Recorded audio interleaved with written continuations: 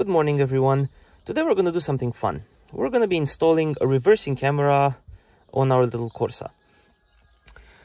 Why we're doing this? Well, because about 2 months ago I went and bought a bog standard Android navigation unit for the car to replace the existing radio unit. And when I did that, I did it for 3 reasons.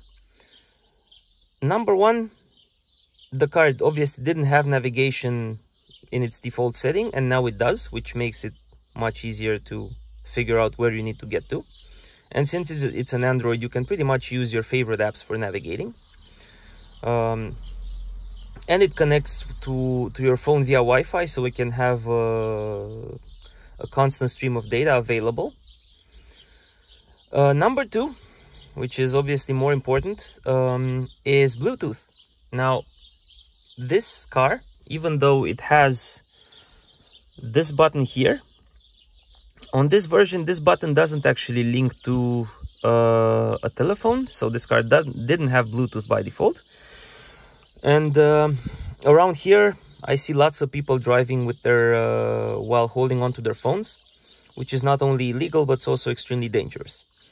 So I wanted this car to have Bluetooth, so there's no need to actually hold on to the phone while you're driving.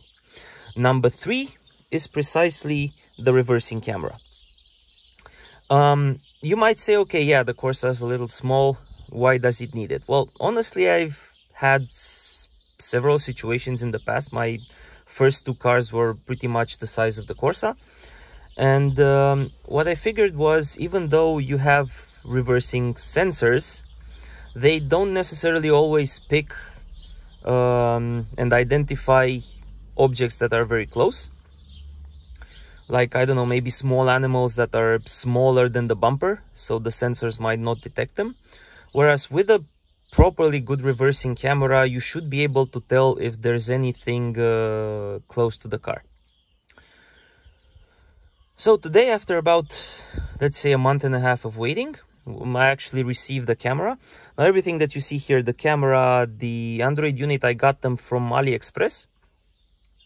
I actually started to like that platform quite a lot because, well, I actually found pretty much all of these things available in Romania as well. But that's something like double or triple the price. So it made no sense to buy them from here when I could buy the exact same product from there. So there's that. And yeah, I just needed to wait a bit, and the camera arrived. But this is actually specifically made for the Corsa. It should integrate well, at least in theory. We're gonna verify this a bit later with the unit. And I also got some other cool accessories that I'll show you a bit later. And without further ado, let's talk a bit about what we're gonna do. As always, first we start by thinking about what we need to do.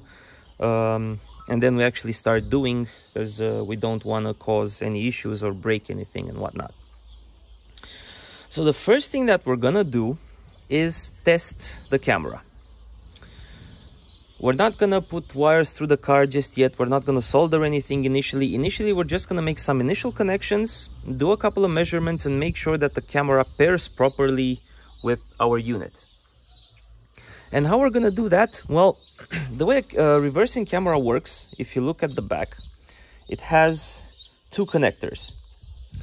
This one is the one for power. Okay, it needs 12 volts.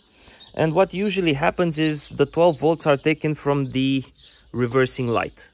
So we have to splice the ground and power wire for the reversing light, and then have a wire that's gonna connect to this. The second wire, the yellow one, is for the signal. This needs to be routed all the way through the unit. So before we route anything and we, let's say, tear the car apart, we're gonna do some very simple connections to the reversing light, make sure the camera has power it up, link it to the unit, and make sure that it works. And in order to do that, we need to access the electrical connectors for the backlights. You can pretty much pick whichever side you want, be it left or right. The way you access this is you take apart this plastic cap, and depending on the side, you may have to remove some additional elements. So on the left side, there's your first aid kit, and then it's pretty much free. On the right side, you have to remove the toolbox, which is fairly straightforward. You pull on it with a little bit of effort, and it eventually this is what happens when you film live, and eventually, yeah, it should come out. Let's see, just like that. Okay, now I chose to work on the right side because, as you can see, after I removed the toolbox, I have a whole lot of room, and the wiring harness that connects to the reversing lights is fairly accessible. Okay, next step is disconnecting the wiring harness from the reversing lights, which is this connector that you should simply pull, and it looks like this. These are the wires that get in. This is the connector itself. Now, for this purpose of testing, we're also going to be removing the backlight itself to identify which of the circuits is ground and which of the circuits is the one for the reversing light. To do that, you need to remove these two white nuts. They are removed by hand. They're not very tight.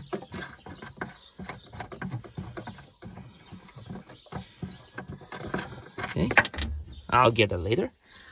And after that is done, you need to just simply remove the reversing light block, just like that. And it comes out fairly easily. And lastly, in order to remove the plastic cover on the reversing light, you see there are 3 plastic connections that you can just open with your finger. This is one. This is the second one. And down here is the third one. You pull all 3 apart and gently remove the block that contains the bulbs from the plastic cover.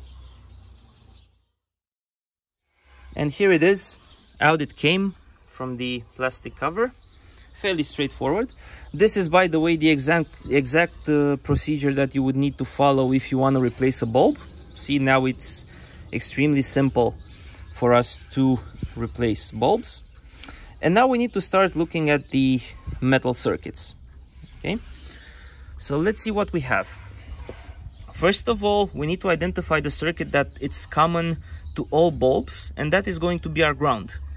So if we take a look here, let's see, you see this square bit that goes down here is the same square bit as this and the same as this, and it gets all the way through here and through here.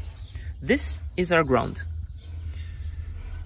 So let's see where it gets connected. You can see here from the back that the ground gets connected to this pin, which is the 3rd from the right. And secondly, we need to figure out the power for the reversing bulb, which is this one. And this is again fairly straightforward. We need to identify the second circuit going to the bulb, which is this one, and which links with the first pin. So the 3rd pin is ground, the 1st pin is the power to the reversing lights. Having said that, now we just need to fetch 2 bits of wires that we're simply going to attach loosely to the bulbs. We're going to connect them to the camera, quickly connect the camera to the unit, and see if the camera works. And here's our little test setup. Again, please ignore the wires, these are not final. So we've used the red wire for the plus and the blue wire for the ground. And these are connected to the plus and the minus of the power supply for the camera. Okay. And this goes into the power supply wire that's connected directly to the camera, as you can see here. Here's the camera. And then the second wire this yellow one, has a long extension that goes all the way to our unit at the front. And with our unit, all that needs to be done is you need to identify the wire that's typically labeled rear camera input or something similar, and just connect the signal wire to it.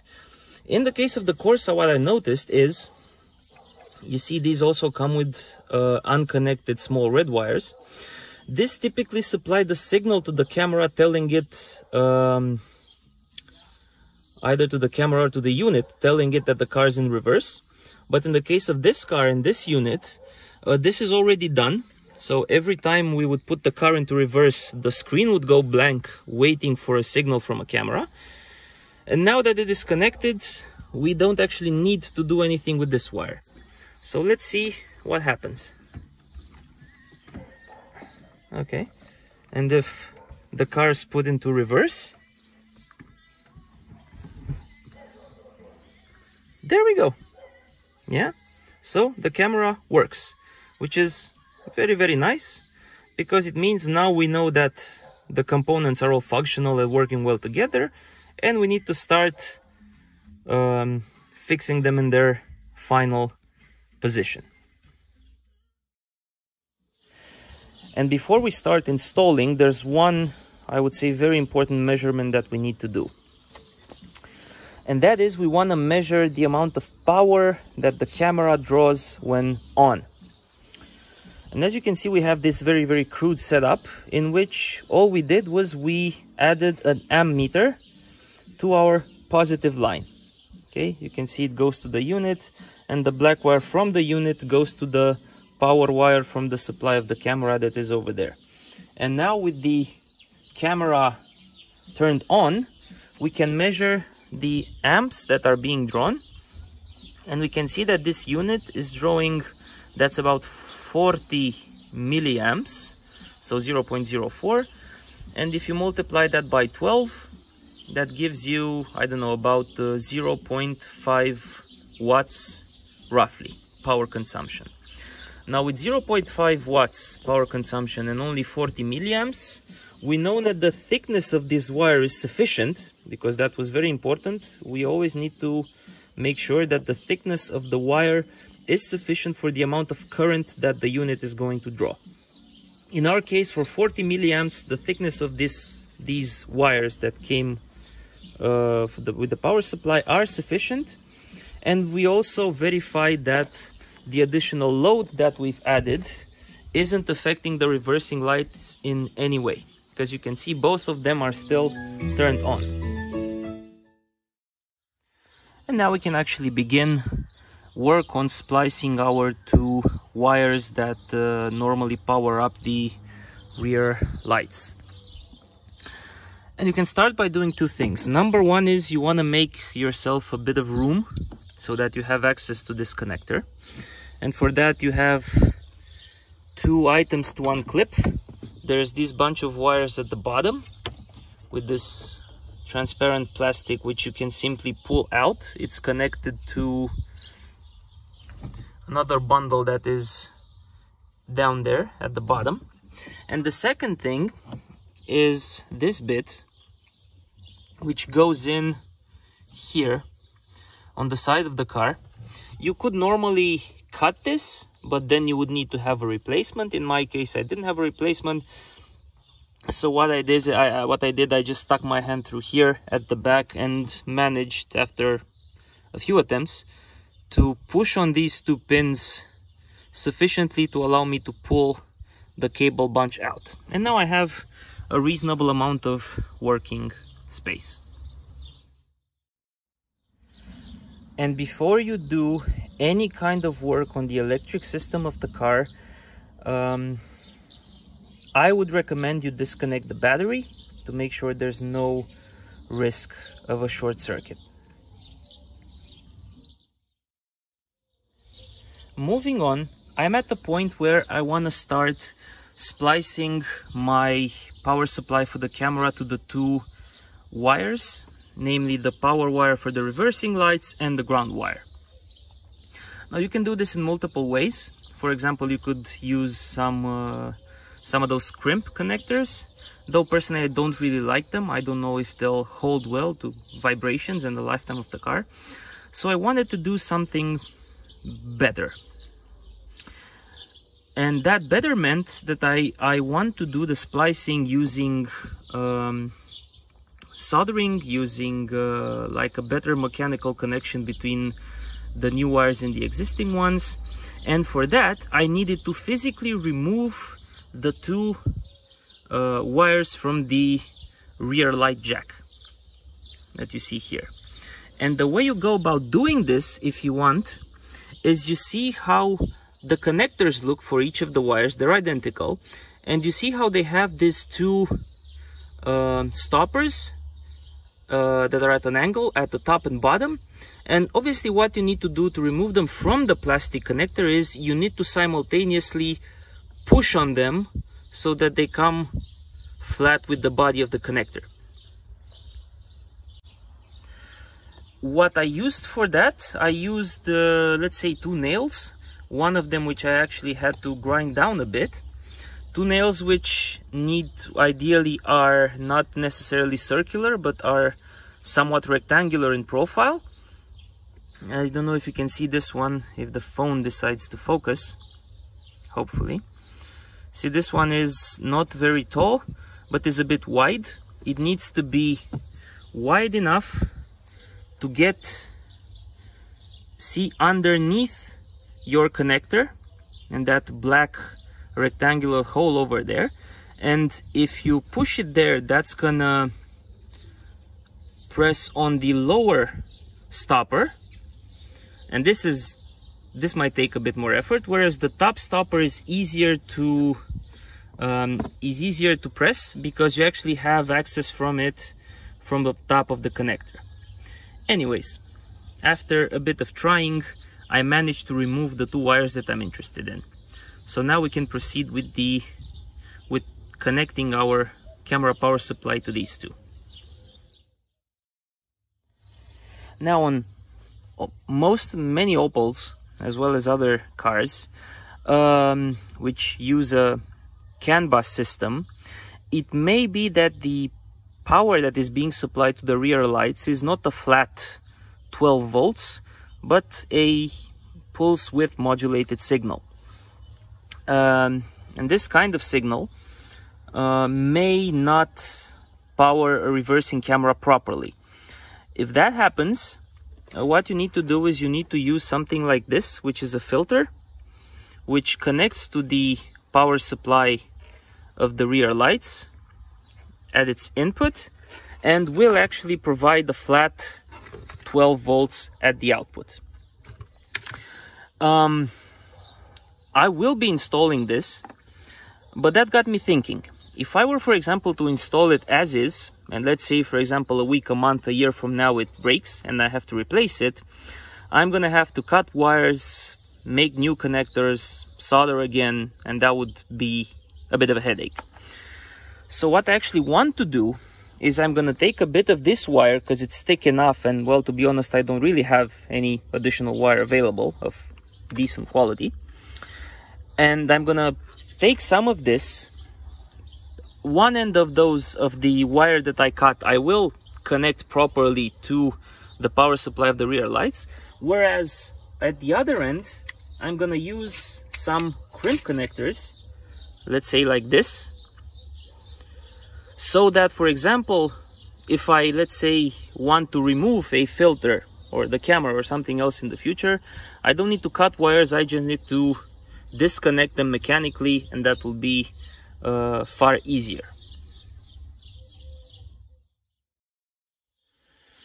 And I took some time off camera to finish up the connectors on all the wires that we'll be installing. So let's take them one by one. These are the 2 short bits that we will be attaching to the rear light wires, as I showed earlier. You can see I added these crimp connectors here, and then some heat shrink. These are both mechanically crimped as well as soldered, so I tested them out. They're solid. On the power supply filter, again, the mechanical connectors, these go together with these, and similarly mechanically crimped, soldered, and with the heat shrink on top. And lastly, the signal wire. You remember we had those, we had that red signal wire that we didn't really need for this application. And in order not to let that one in the open, I put it in here and applied insulating tape to make sure that there's no risk of that red wire touching anything throughout the life of the car. In terms of insulation, my preferred method is to apply a good amount of insulating tape, and then at the very end use a small zip tie which covers the start and end of the insulating tape, as you can see. And in doing so, basically there's zero risk of the insulating tape coming apart in time.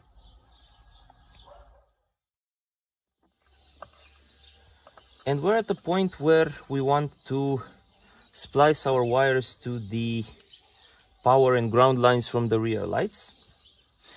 And my favorite technique of doing this, I take something like a pick, I remove about a centimeter and a half of insulation from the first wire, and with the pick I make a separation between the strands, making sure not to rip any of the strands apart,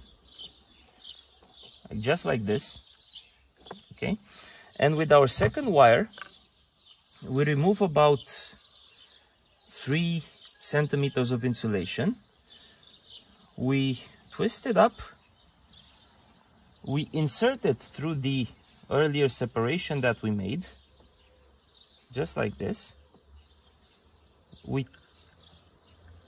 and then we simply tighten it around the first wire, just like this.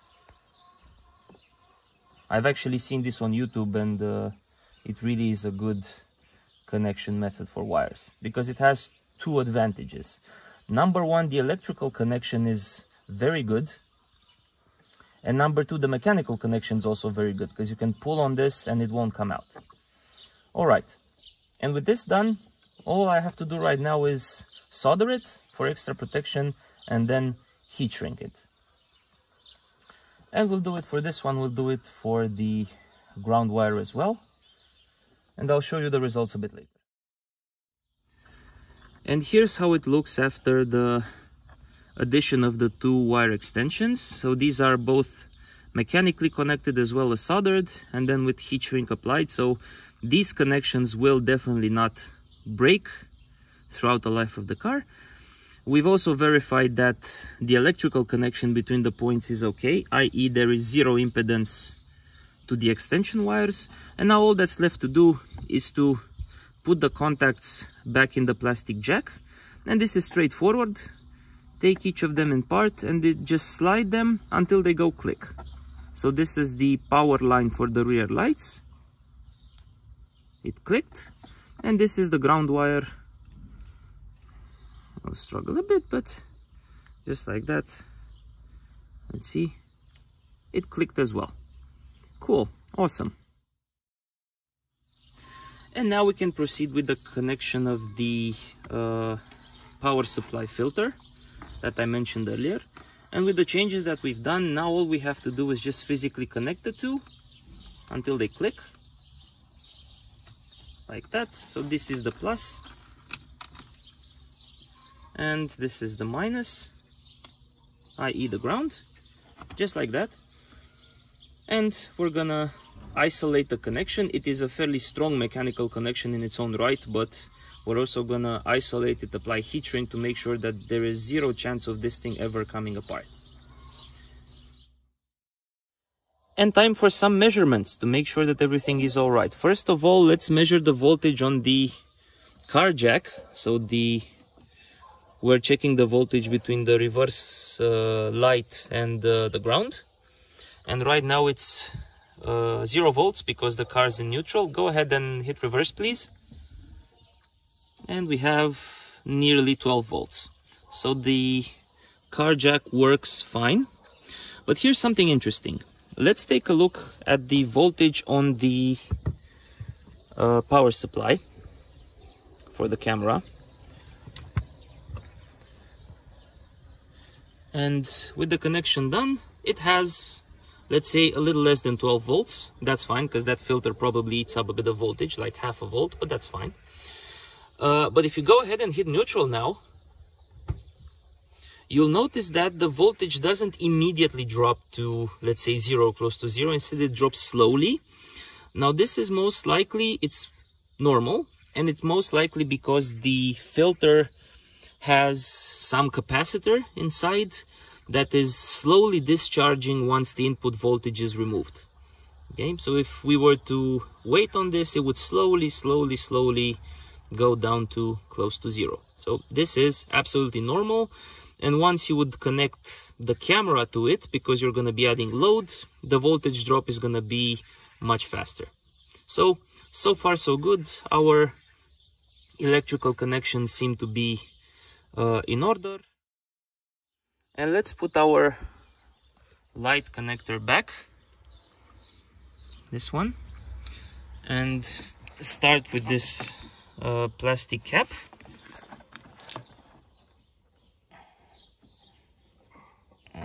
As always, doesn't really work from the first.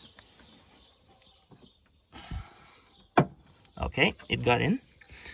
Continue with the zip tie clip in its original hole over there. It clicked, awesome.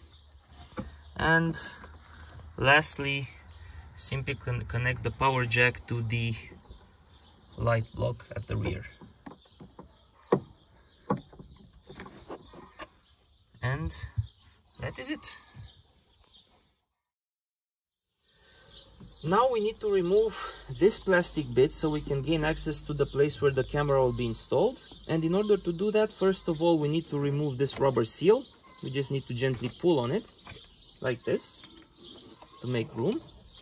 And then this plastic bit normally should be removed through pulling, like that. It's held in place with a couple of clips. Might take some effort, but eventually it will get out. And with the plastic cover removed, we've now gained access to the wires that go to the rear number plates, which is important because the camera actually replaces the passenger side number plate light that is down here.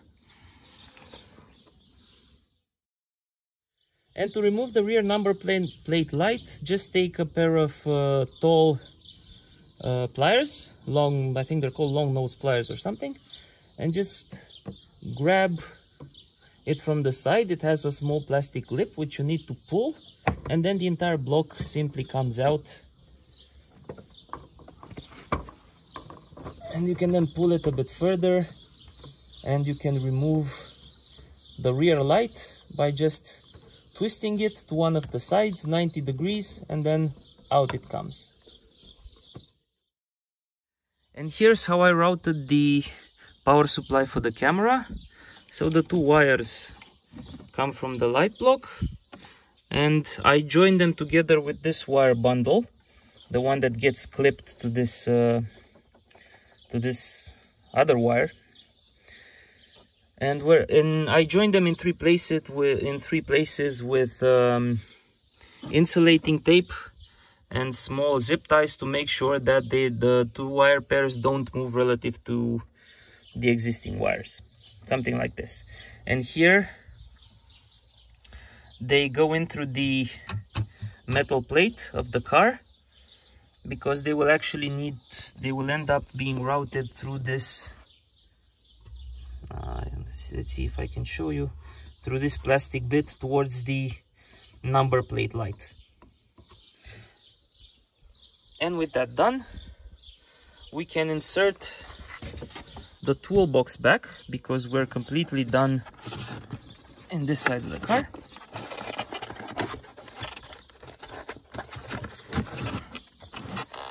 insert it all the way. And now comes a tricky part, actually routing the power supply and the signal wire through that plastic mesh and out of the rear number plate light. For this I actually used a thicker gauge wire, and I'm just gonna piggyback my two wires on top of it and pull them through. And let's see how well this goes. Pull from one side, push on the other, like slowly, gently, and eventually it comes out, just like this. And after I've pulled the two wires, the power supply and the signal wire, just connect them with the wires from your camera, signal to signal, power supply to power supply, and then pull back on the wires inside the car so that the camera wire actually gets pulled through the rear number plate opening and out through here. And you can see the camera at the bottom. I've installed it in its correct position, routed the wires inside, and let's see how it looks like on the screen.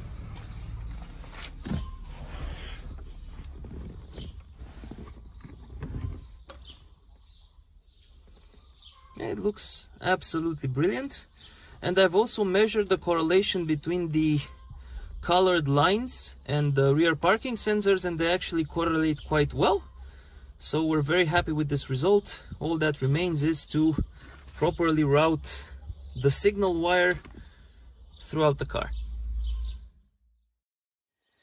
And when routing the signal wire all the way to the front of the car, my suggestion would be to route it from behind this metal bit, close to where the tailgate latches, all the way behind through here. You see I've already fixed it in place here, and you'll notice on the left side where you have your first aid kit and so on, there are a bunch of wires that are actually already routed through the bottom sills on the left side and go all the way to the front. And it's fairly straightforward to just try and follow these and link with them using insulating tape or a method of your choice all the way to the front. And after a bit of effort, I managed to route the signal cable through the rear left side. You can see it here. It's taped to an existing bundle, and it actually snakes around the existing electrical bundle. You can see it down here as well. And here it is over here, exiting on the left side of the rear bench, and at the moment coming out right through here. And routing the cable through the lower left side is proving to be a bit tricky. I ended up having to remove these plastic trims, like this bit, which is next to the rear bench.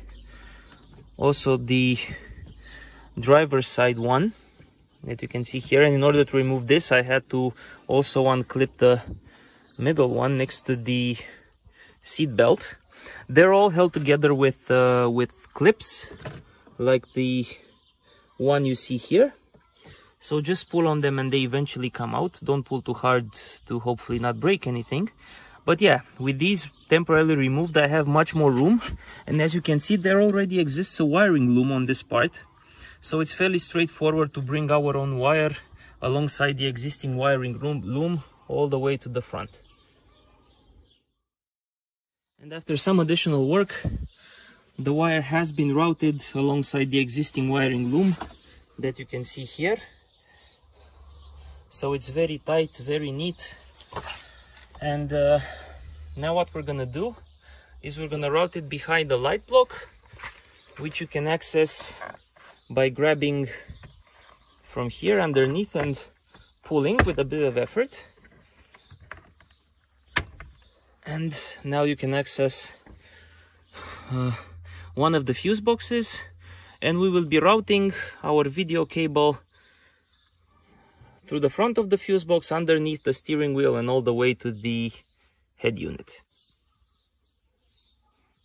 Also, at this point, once the cable does go through here, you can reinstall the plastic trim back, because we're done with it. And here's the wire routed beneath the fuse box. It's actually coupled with an external microphone wire, that's why there's two. And this one actually goes underneath the steering column, right next to the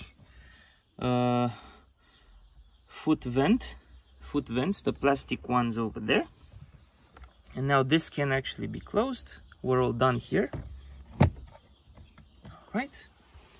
And our video wire finally is at the back of the head unit, and so now all that's left to do is just to connect it and clean up the wires here, and we are done. And we're done. I finished routing all the cables, did a bit of cleanup at the back. I didn't actually push this unit all the way to the back because I still have an issue with the radio signal. I have to check that to see what's going on. But that's a story for some other time. In any case, put in reverse, we see the camera working as expected. So we're very happy with the result. And with that, thanks very much for watching, and catch you next time. Bye.